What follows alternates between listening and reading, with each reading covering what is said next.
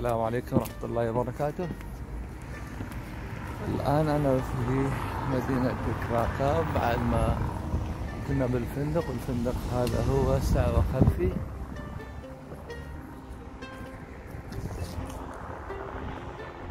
هذا الفندق فندق جيد.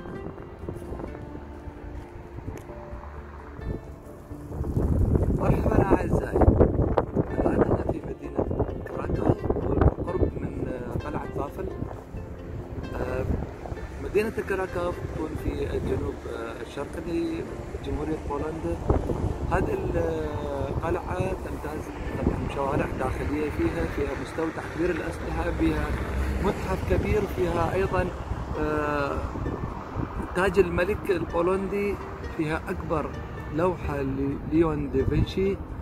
سوف تشاهدوها الآن. تفضلوا.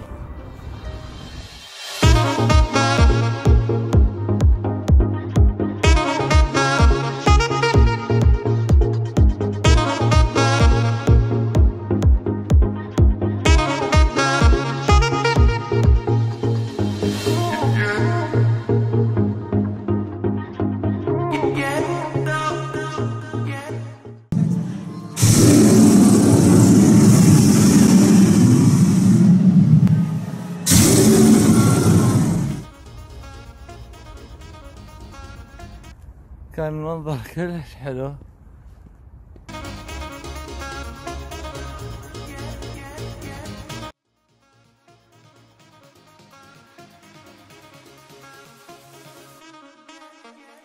كراكوف من أقدم مدن بولندا، تقع على نهر فيستلا، ثاني أكبر مدنها. تاريخ هذه المدينة يرجع إلى القرن السابع الميلادي، يعني جدا قديمة، دخلت 400 سنة. بها مراكز ثقافية، تجارية، فنية، ومركز اقتصادي مهم لبولونيا. طبعا كانت سابقا عاصمة بولندا، فيها جامعات.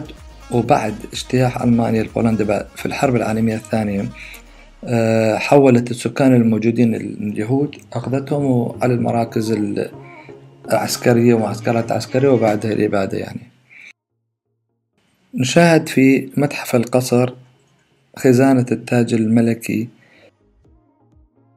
مستودع أسلحة، مدافع، أسلحة قديمة موجودة.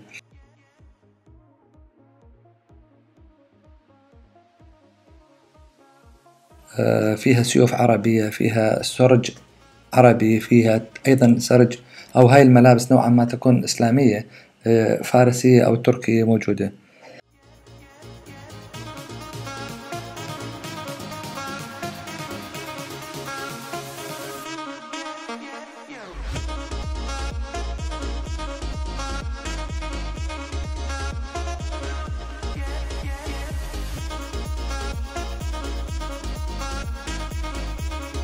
واحد يعني يجي يشوف شلون أقول لكم يجي واحد يصفن بهاي اللوحة شلون اشتغلوا بيه.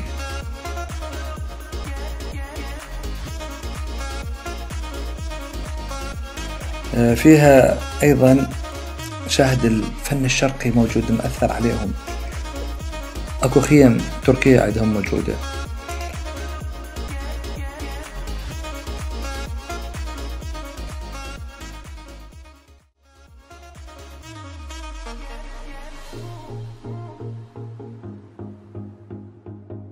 الأثاث الموجود مثل هذا الميز عمره أكثر من 300 سنة. سجاد فارسي، تركي، أيضا عربي. لوحات فنية جدا جميلة. هذه اللوحة مثلا 4 أمتار إلى 5 أمتار. سجاد نقش رائع، يعني فعلا شيء جدا جميل.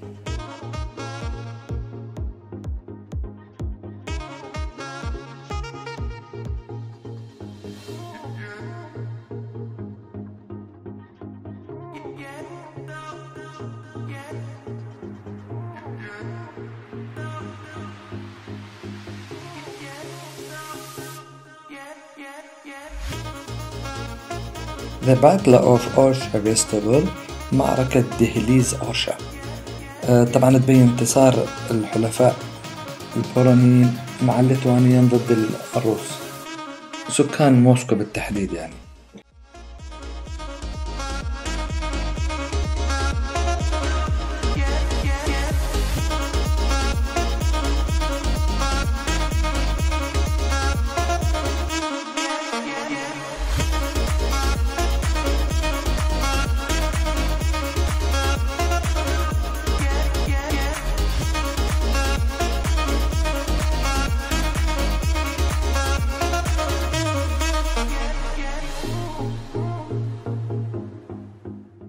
نشاهد رويال تشابل، كنيسة مصغرة بمعنى مصلى، وهذا من سنة 1602. طبعا يم المصلى اكو غرفة خاصة للطيور المغردة، يعني ذول الشخصيات يجون يصلون ويسمعون تقريد الطيور.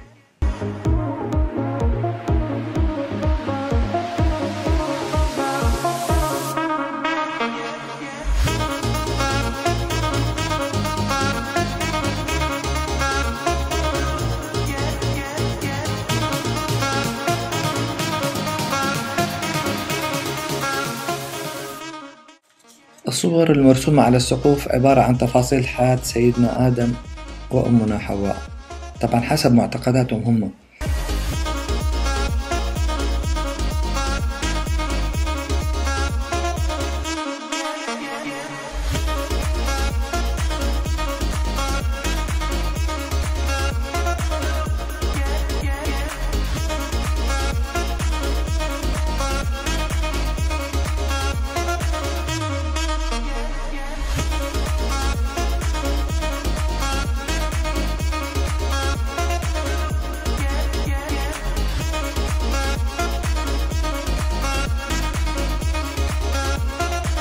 صالة السيناتور أو أعضاء المجلس البلدي أو حكام أو حقوقيين، وصالة احتفالات كبار الدولة، كلها موجودة في هذا المكان ومحافظين عليها البولون.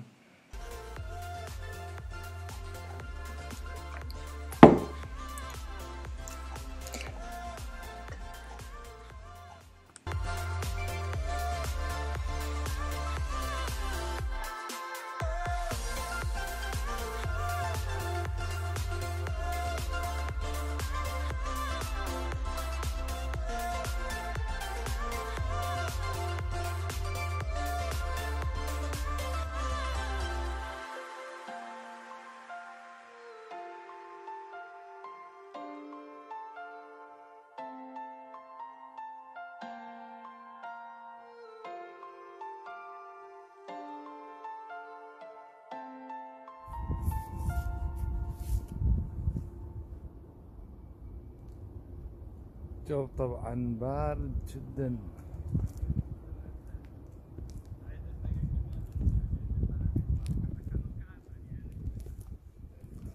كما تلاحظون كوف وكبوس.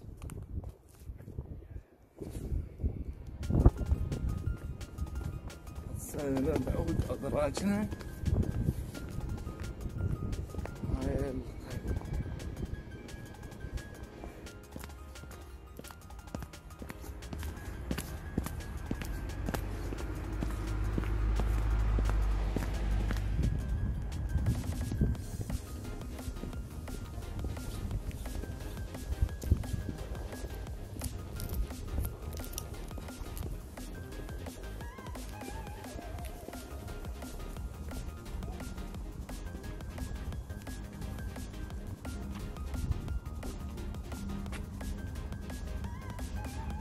انتظر التنين.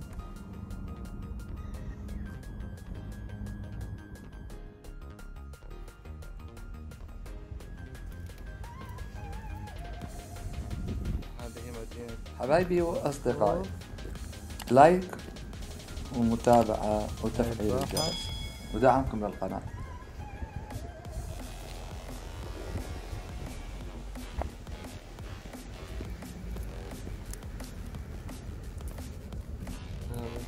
المدينة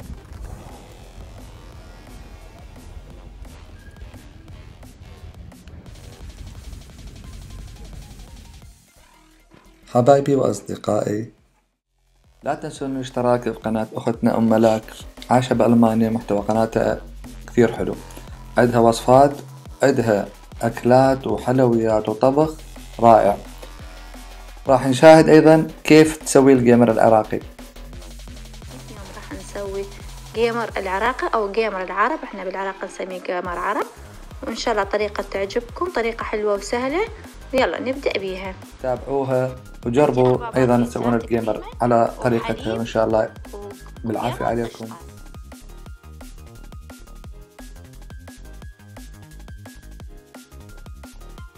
راح أخلي لكم رابط القناة لأختنا أم ملاك بصندوق الوصف.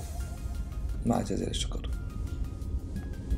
أتمنى لكم كل الخير، وتحياتي لكم مرة أخرى، وإلى اللقاء، وفي أمان الله، ودمتم سالمين.